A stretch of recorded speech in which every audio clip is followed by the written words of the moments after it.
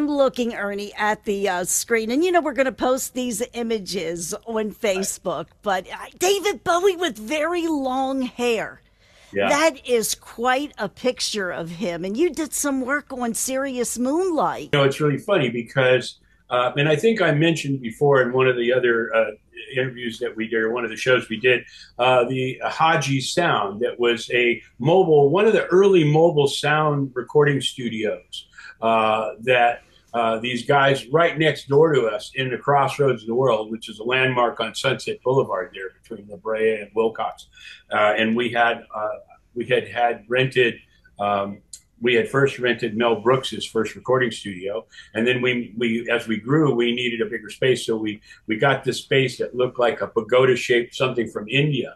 In fact, if you go to the Muscle of Love album for Alice Cooper, you'll see the front of our building there in the crossroads, because we painted it up to look like a mud wrestling place. But it was a great place, and we loved the crossroads. We were in there for about 9, 10 years, and next door to us was these guys that had that were building a mobile recording studio. It was called Haji Sound, and we were there at Pacific Pioneer, and this is like I don't know, 1972. We had already been in business for about 6 months, 8 months, and we had moved to the bigger space. And David Bowie was at Haji Sound looking at their facility, this mobile recording studio. It was beautiful. It's a huge thing. So he was there, and I didn't really know who David Bowie was. I mean, I kind of had heard the name here and there. I wasn't familiar with the music. It didn't really get into him until after we had met him, and Ziggy Stardust was like huge, and every cut on that album was amazing. And I always liked the fact that I had met him, and I took this picture of him when he was at the studio at Pacific Pioneer. We were next door, and he, I guess, had heard of us and maybe seen a couple things that we did for Alice or whatever. But the guys at Haji Sound, they got talking, and they actually used us in their advertising. Now, we're right next door to Pacific Pioneer because we were pretty well known by 70, not so long even after the beginning of Pacific Pioneer, because we had a track record before we started Pacific Pioneer. We were pretty well known. And these guys at Haji Sound were really kind of good to be next door to us because we were in kind of the same business. We both attracted the same kind of, musicians and groups and stuff. So, they had they were talking, and they said, "Oh yeah, Pacific Pioneer is right there." So he came over, and we hung out for a while, and we took this picture of him, and then I didn't really hear anything from him again. I mean, I always liked the fact that I had met him. I always liked his music. It was a different kind of music because he kind of connected a lot of different. He connected and influenced a lot of different directions that music was taking at the time. He probably went from, the glam rock thing, over to the plastic soul, and then the new romantic, pop thing, and then into the neoclassic. So he crossed over all those different genres of music. And so he was a real, Rolling Stone magazine said that he was probably the most influential, artist of the 21st century, which, was, again, I was a fan. I never got a chance to see him in concert, but, I was always a fan of his music. To me, he kind of was like the Beatles. The Beatles did kind of the same thing. They transcended some music. They took, from one place to another, and then changed the way we heard music and the way we accepted music. And David Bowie did the same thing. He changed the way we listened to music, and he changed the way we accepted the music. And he was really instrumental. One guy, the Beatles were, and I just watched yesterday. I watched A Hard Day's Night, and I'd probably seen it 50 times. But for some reason, I was in the right zone. I was working on a sketch, and it came on, and I was just glued to it. And how would you ever imagine that 3 guitars and a drum would change the world? And that's what they did. They changed the world. They changed the way we accepted music. They changed the way we listened to music. And you know, it's just a sad thing that two of them are gone, you know, but still two of them are here. And, you know, I mean, it's just, it was a very magical time, you know, and I think David Bowie had that same kind of charisma about him, you know, and his music and his fan base. I mean, he sold hundreds of millions of albums. The guy was just incredible, you know, and so we hadn't heard from him um, in a long time. So he came to our office in 1972, and then we didn't hear anything from him again. I mean, I was kind of, as always, you're hoping that they'll go, oh yeah, Yeah. you know, we need an album. Let's call Pacific Pioneer, but that never really happened. And then in, believe it or not, 1983, okay, I get a call from David Bowie. Whoa. And I, you know what? And we were always playing tricks on each other in the art department. You know, we go off on another line and call up and pretend you're somebody else through the secretary, you know, and you never notice that the lights are lit, you know, I mean, because we had half a dozen lines. And so we were always playing tricks on each other. And hi, Ernie, this is David Bowie. And I'm like, yeah, right. You know, yeah, sure. Prove to me that you're David Bowie. Okay, because I was, as I was saying that, I was looking around to see who was in the art department and who wasn't, because it was probably somebody from the art department that was doing this, right? And then they'd have this big laugh, right? And we were constantly doing it to each other. And so I'm like, yeah, right, okay, prove to me that you're David Bowie. And I'm saying that, I'm looking around, everybody's in the art department. Okay, so it's not, and I know it's not my partner Tony because he's out on a sales call. It's not the secretary, so this really must be David Bowie. And you know, he started with, you know, well, you remember back in 1972, I came by your studio, you know, and I'm like, oh my God, this is David Bowie. I was like, you know, That would have been like, me. oh, That would have been me too. yeah. Oh, yeah. Well, you know, being a big fan, you know, I mean, and I've said that before, I've always been a fan of the musician, you know, and the group. You know, and I had a diverse taste in music. And I think, you know, that's what really enabled me to do so many different kinds of things. I mean, we've talked about a lot of them on the show. You know, you're going from, you know, and we're going to be doing stuff on the Partridge Family and the Brady Bunch, all the way up to the Rolling Stones and Alice Cooper and Black Sabbath and, you know, Black Oak, Arkansas. You know, the range is huge. And, you know, Bloodstone, a lot of soul stuff, Save the Children. We were really diverse, you know, in the way we would handle music and the covers, because I think part of it was because I was such a big fan. You know, the other guys were fans, but not as big as I was.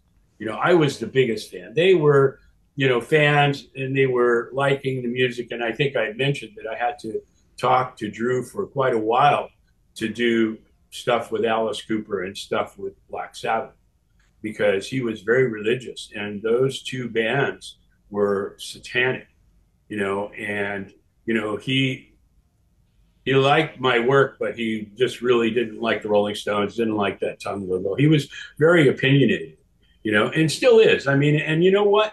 You can't begrudge him. He's probably the best illustrator, painter, you name it, that I've ever worked with. And I think he's the most collected illustrator in the world. So it's pretty hard to debate, you know, what his feelings are. But again, we talked about that before. The art department was made up of so many different personalities in different, you know, things. And that was part of the reason when we talked about that lost painting that I did for the Rolling Stones. I mean, it was, I wanted to reinstate that in each one of us, that we were individuals and we could do stuff on our own without the team. But, you know, it's like the sum being, you know, just parts of the whole. You know, yeah, you can go off and be great over here and you go off and be great over there, but you're never going to be, you know, back working with that core group again. I mean, which was kind of sad, but everybody kind of moved on and didn't move down, moved up.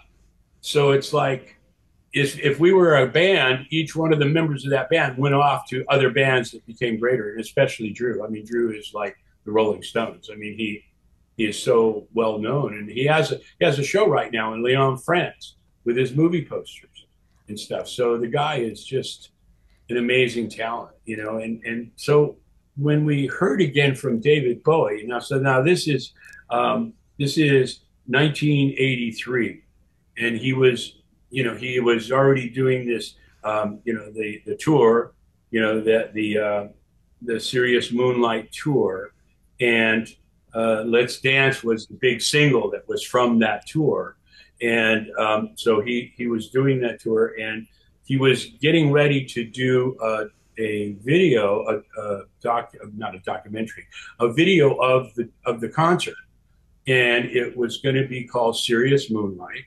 And he was talking to me about an Asian feel that he was doing in that show. And when you look at the video, I mean, they're wearing Asian hats, and I mean, it's really, they're all kind of into that motif of going with the theme of this Asian kind of thing. And he had seen a couple things that I guess people had presented to him, but he didn't like. And he always remembered us. He said, I'm still a fan, and I love the lettering that you do. Okay, now by this time I've done quite a few logos, including the Bee Gees and Black Sabbath and all these different Alice. And each one of those groups that we did those logos for that had lasted were kind of individuals in that category that really kind of set the pace for it.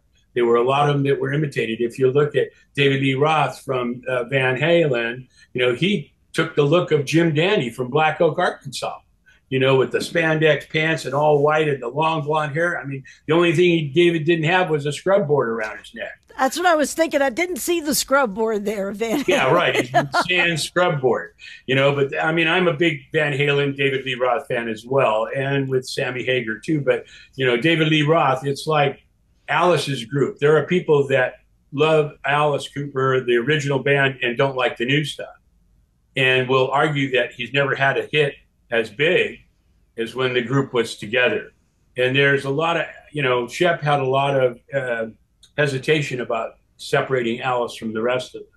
And some of them felt that they were too good to be in the band and wanted to move on and do their own thing and didn't really need Alice. So there was a lot of different directions that everybody was pulling in, which look at the Beatles, I mean, that's one of the things that makes the Rolling Stones so great is that they never really did that. They went off and did their own stuff, but they always came back. They always came back to that core, and they're still doing it to this day, and God bless, oh, damn, now I've got this brain. Charlie Watts.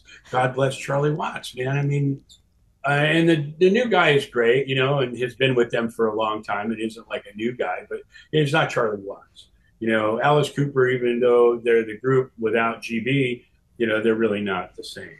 So I mean, and so anyway, David Bowie had always been, even though he was early on, he was connected with some other bands in England. He really launched as a solo artist and really kind of kept that integrity. Did some things with Mick Jagger with Let's Spend the Night Together and some of that other stuff, but he was always an entity on his own. Kind of like Kenny Rankin. Kenny Rankin was never with a band. He was always a solo artist. And there are some people that can do that, I mean, others come, work their way up through other associations with musicians. So anyway, sorry to sort of diverse here, but so David wanted an Asian feel. And I spent on the phone with him, I spent probably, I don't know, I'd say 6 or 7 minutes, which, to me was like, oh my God, I can't believe I'll never forget this. Well, I mean, I'm sure you feel the same way. I would not even remember half of what was said. So I applaud you there. Yeah, right. Well, it's really funny because even at 78, I have a pretty good imagination and, retaining a lot of stuff because I lived it. I lived it every day. And that's why it's so important for me to work with you on the Block Party to be able to get some of these stories out there, because once you're gone, and those things go with you.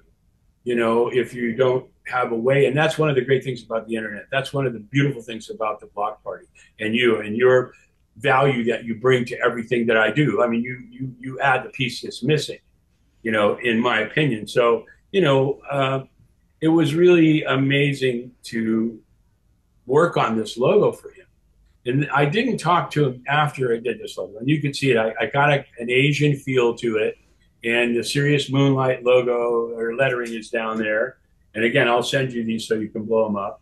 And then this is how it was used. It was a TV movie of the tour called Serious Moonlight. And this is the logo that I did for him. And I didn't, and then I didn't hear anything more. I submitted it, and then I didn't hear anything. And then all of a sudden, there's this TV show that's out there, and my logo's in the beginning of it. I mean, and it's really great how they used it. Oh, And that's great. I reached out to the people that I had given, and I think they were his people, you know, or they may be people that were with the video, with the show, with the network or whatever. But they said that he really loved the logo. He really, really loved how it came out. So it was like, to me, are you kidding? This is to me right up there with the Rolling Stones tongue. It's right up there with, you know, Alice Cooper stuff, the Bee Gees. It's one of those logos. I mean, if you just look at it, I mean, it looks like a Japanese character. The overall look of that David Bowie lettering. I'm sure he picked up on that because he was a designer as well. He was a designer and an artist himself, and actually went to art school for a while. And a lot of them did, you know, especially the bands from San Francisco and stuff. A lot of those musicians and stuff were in art school, and you know they preferred, because I remember there were a lot of people that I went to college with that played instruments, you know. And not only when they were stoned on acid, they were playing instruments, you know, and making music, and that was all part of it, of that scene in the 60s. But a lot of them went on to do other stuff, you know, which was really great. And, you know, I kid that I went to junior high school and high school with, that I never lost touch with, a kid named Jimmy Calhoun, who played with Dr. John. He was a bass player with him. Years later, we reconnected. He was in a group called Creation, which is a group that one of these times I sent you that list. Oh, I'd love to talk about that too. Yeah, yeah. I mean, you know, and Creation is one of those bands. I don't know whether I put it on there or not, but there's a great story to that too. And Lenny Lee was the lead singer. We all went to junior high school together. And a guy named Willie Scott, who was a local band, Willie Scott and the Velveteens, and they played all the high school gigs. And you know, and this is like 1956, 1957. You know, when there were still dinosaurs on the face of the earth. You know, they hadn't just become oil yet, you know. But so, you know, it was really great to hear from him again, be able to talk to him in person. I mean, I wish that I would have had an opportunity to do that with the Stones. You know, I mean, I really felt that, you know, and I had a couple of fans on Facebook reach out to me and say, hey, have you been to the Rolling Stones merch site lately? Because the stuff that they're doing is really terrible. You should really reach out to them. And, you know, and I'm like, nah, you know, that what happens there is the Stones aren't really doing it. They have people that do it for them, and they contract it out. Yeah. You know, Alice works the same way. Shep contracts the merchandising out. Every year, it comes up for whoever wants to bid the highest on it. And smart, you know, I mean, Shep is a very smart business guy, and he's a really great piece for Alice, because Alice is an artist. Alice, I mean, who else at his age can knock out albums, go on tour with 3 different bands? You know, I mean, you know, he's right up there with the Rolling Stones as far as I'm concerned. Some of the major bands from that era came and went. You know, they come back every once in a while, but, you know, these guys are constantly, if they're not working on an album, they're on a tour, you know, and they take very little time off. And I think it's because I know why it is from the management standpoint. It's about getting the money. Okay. Mm-hmm. Shep told me that once. He said that I learned 3 things from the music business when I started it. Always ask for the money. Second, never forget to ask for the money. And third, always remember to never forget to ask for the money. Okay. So that's the management standpoint. The artist standpoint is quite clear. He's just wanting to create. He's wanting to leave a legacy that's bigger. I mean, I'm the same way. I've done thousands of things. You know, to me, it's important that people know that that stuff was out there. I mean, most people wouldn't even know that I did this for David Bowie, but they know who David Bowie is. And thank God for you and the Block Party that I'm able to tell this story, so that now maybe the next time they watch that video or they hear the name David Bowie, oh, I saw this guy who had met him early on when he had long hair and didn't look like David Bowie. And, and now he's done all this other stuff. Right away, they go to the Stones and, all the current stuff. But it's always nice to have, and even though it wasn't a major album cover, it didn't matter because it was for him. And when we got together that first time, it was really great. I mean, we had a lot of artists that would come to the office. I talked about it, Mary Travis, Alice was always there. There were a lot of different, Dion was there, all these different people. And we never did anything for Dion either, but he got a t-shirt. He got a Pacific Pioneer t-shirt. Oh, that would have been something. Oh my, because he's still performing. God bless him. Yes. One thing I want to compliment you, Ernie, when we talk about the artist, and I think this is where your success has come in, that you really key in on that artist. Because when you were mentioning David Bowie, Scott Walker of the Walker Brothers were actually bigger in England than they were here in the States. Mm-hmm. And David always admired Scott Walker. Yeah. And the two of them, they had a chance to talk. And Scott one time wished David a very happy birthday. And he said to him, you really freed up a lot of artists and you always embrace the new. David was so moved, he started crying because to him, Scott was a hero. So you recognize that, and it came through in your artwork for David. Well, thank you. I've had that experience a couple times. We talked about it. Lou Reed. When we did the Berlin album, we had worked with him. He had seen some stuff, sketches and things. But when my partner Tony he was in a recording studio in New York, he took the actual printed, constructed piece to show him. David picked up the phone and called me. Lou picked up the phone and called me and started crying. Because he said, because he had lived that Berlin experience, that triangle between him, another guy, and a girl. And it was very, very personal to him. And he didn't really care whether there was a hit or not. Sweet Jane was on there. In Berlin, it was a very down album, and it wasn't Walk on the Wild Side, where the colored girls go do. And that's what people wanted to hear. And, that was probably the biggest hit, outside of maybe Sweet Jane or a couple of those other ones that Lou ever had. It's like, Lou didn't really care about hit singles. They were like that Grateful Dead. They didn't really care about hit singles. They'd have a concert and 500,000 people would show up. Lou had a similar kind of following, hardcore following. And David Bowie was much like that, it was just really, it was an honor for me to meet him. It was an honor for me to say I did this for him and that I heard that he loved it. And I'm sure if he wouldn't have loved it, it would have never made it as far as being the title in the video. That's very true. Yeah. So, that was kind of, and again, I don't, I think he got pretty ill after that. It was, he cut back. I think he had a stroke or something, heart attack or something. And then he cut back on the tours and stuff that he did and interviews that he did. And, it's so funny, that adage about the candle that burns twice as bright burns half as long. That really holds true to the entertainment business, movie stars, and maybe I don't think it's just because I'm getting old.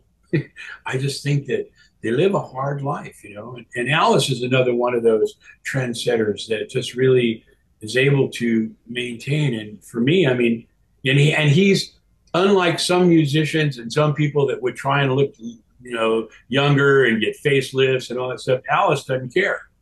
Alice doesn't care, and he, he shows the scars of his trade. It's not easy being a rock star. It really isn't. It isn't easy being any kind of a celebrity. No, it's tough. And as a fan, I respect it. As a human being, sometimes I envy it. But it's like, be careful what you wish for. And I in my own little way, I've made a mark, and that's all that really matters. I've made a mark, and we're able to talk about it. And that really is. And you keyed right there into the vision. And the thing that's even, more admirable, being a fan, sometimes, you get giddy, but you manage to keep that in perspective during your creations. Because I'd met a lot of them. Being a big fan, I'm always going to be, in awe of it. But as you do it more and more, it becomes more natural. It's like a musician learning how to play guitar or playing an instrument, piano. You know, Bert and I have had that talk about playing the piano and how he's self-taught. You know, he's self-taught, and he wasn't really good until he became the best. You know, and he's an incredible singer and songwriter and pianist, and he plays the flute, he plays the drums, he plays all the guitar. You know, I mean, those kind of people really blow me away, and I'm still in awe of that kind of stuff, and hold those relationships and experiences dear, close to the heart. You know, and thank God for you, you know, that are willing to let me ramble on about it, you know, and I thank you so much for that. Oh, you're not rambling on. I can relate, and I learned something in that too. Well, you know what my next question is going to Let me be. see. I feel something's going What's on my in my favorite brain. color? Yeah, that too. Well, purple is my favorite color, always has been. Good choice. And a song, you know, again, low hanging fruit, you know, Let's Dance for me was an amazing song and should be great for this. The other choice that I would have would be my all-time favorite, Ziggy Stardust and the Spiders from Mars. But Let's Dance would be the song because it's so up and it's so needed right now. It's a toe tapper, and hopefully when you play it, you know, people will get up off the couch or get out of bed. You know, I know Snowy's always going to bed, you know, way through the. But God bless her, she's just great. I mean, she's a sweetie. And you know, it's so funny because we all met. A lot of your audience we had met when I was doing stuff with Burton. We'd get on and do a show for like 3 or 4 hours, you know, and she was always one of those hardcore. There was a half a dozen, Linda McFadden. There was a half a dozen of them, you know, that were always there. And now they're here at your show, you know, and we're there before I got there, and some that I brought, which is really great. You know, the neighbors are really very kind and very well-hearted. Joseph is one of them that I know you know, and he is really sweet, hardcore, you know, and I appreciate all of that, and I appreciate all of them. And, you know, all I can say is, well, you've got the list, add creation to it. Okay, and let's go from there. It's tag, you're it. You got it, Ernie. And you know, Burton's going to get me too. If he is watching this video, Burton, I love you, and I'm so sorry, but I'm going to pick some low hanging fruit too. There you go. Because fruit can be healthy. I like Golden Years. When David sings that, there's that bit of nostalgia, and he just I think he brings a savoir-faire to that. Yes, and you know, and he does. And again, it's like what we were talking about, how he's able to bring on these new. I mean, some bands. I remember when punk came out, and the Stones tried to do a punk thing, and it didn't really work. The fans wanted to hear rock and roll. They didn't want to hear punk. If they want to hear punk, they go over to the Sex Pistols or somebody like that, Black Flag. You know, both groups are a big fan of.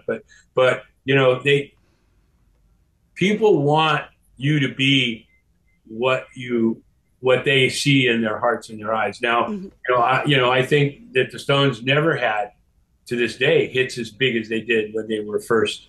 You know, and I guess you could say that about a lot of them, but they get to the point where the music is more important, and it doesn't really look for that commercial. You know, because you got the AR guy from the record company going, well, I don't hear a hit, I don't hear a single here. You know, and they don't really care. You know, so it's like they're going to just do their music, and I think I hope you agree that as a person who enjoys a lot of different kinds of music like you and I, you know, you're willing to accept that. You're willing to take it for a transition or a growth that musician is doing.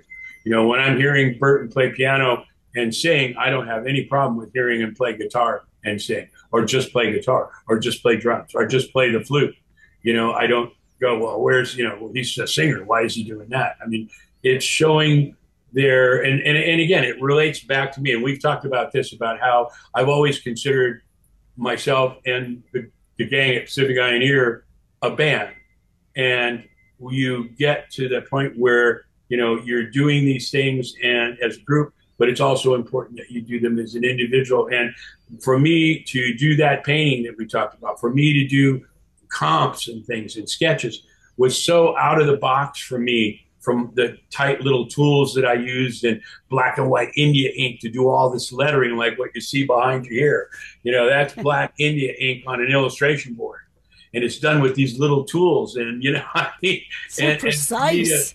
You know, for me to expand outside of that and do sketches, do comps, do, you know, stuff like that painting, it was so amazing. And thank you so much for letting us talk about that. And I've had 300 views on that, by the way, and growing. And, you know, it's really neat for me to show that I'm more than a one-trick pony. But, you know, I always had the idea, always had the concept and the direction.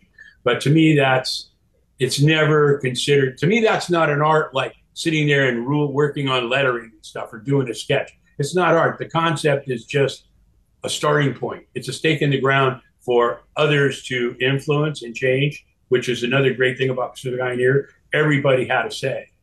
And a lot of times they would come back to me and go, hey, man, we already did something like that. We can't do that again. And they were right. You know, and that's one of those things that pushes you. Being surrounded by people that are better than you makes you be greater than you ever thought you could be. And we'll leave it at that because I know we're running out of time. But I'm waiting for you to pick the next one. Oh, gosh. Thank you. You bet. Ernie, we're going to have a lot of conversations. Honey. Oh, man, you got the list. And that's just the tip of the iceberg. I went through one box.